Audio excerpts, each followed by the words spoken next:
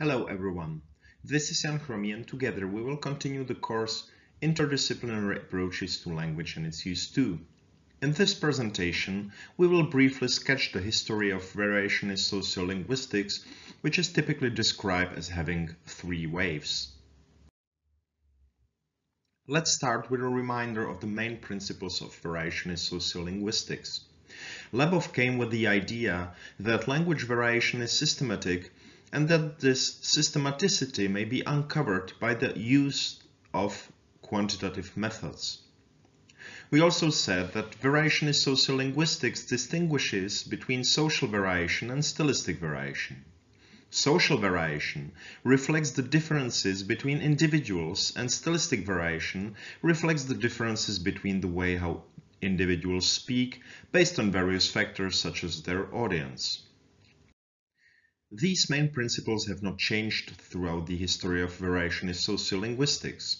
However, this does not mean that the field of variationist sociolinguistics would not develop anyhow. As any other research field, variationist sociolinguistics has changed both from a theoretical and from a methodological perspective.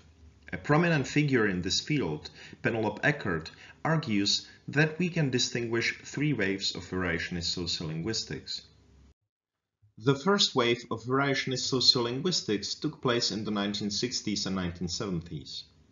At that time, researchers focused mostly on social groups defined based on rather general social variables such as age, gender, ethnicity, and so on, and they analyzed how do these social groups differ in their use of certain linguistic variables.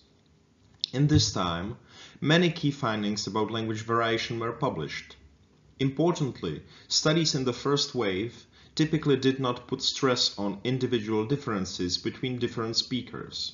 Instead, they used primarily aggregated results for the whole groups. This is particularly visible in comparison to the next two waves. During the second wave of variationist sociolinguistics in the 1980s and 1990s, it started to be clear that it is not sufficient to relate general social variables such as age, social class, education, and so on to linguistic variables.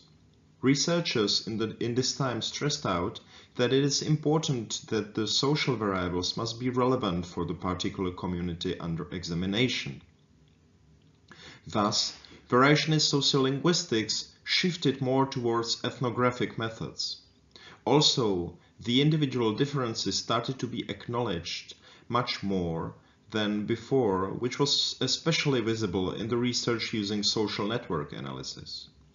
An important concept which has attracted a lot of attention is community of practice.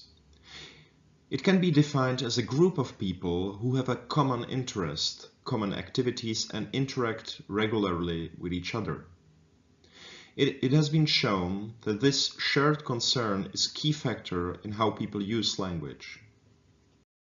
The third wave of variationist sociolinguistics represents a more or less current perspective in the field. In the first two waves, most attention was devoted to social variation. This does not mean that stylistic variation would be overlooked, but the studies typically focused on the spontaneous speech. In contrast to that, the approach to language variation in the third wave can be characterized as stylistic.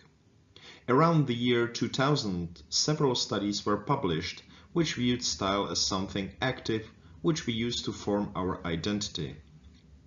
Style is thus not perceived as a result of certain pressures from the environment, but as an individual act and as a process of finding position in the social space.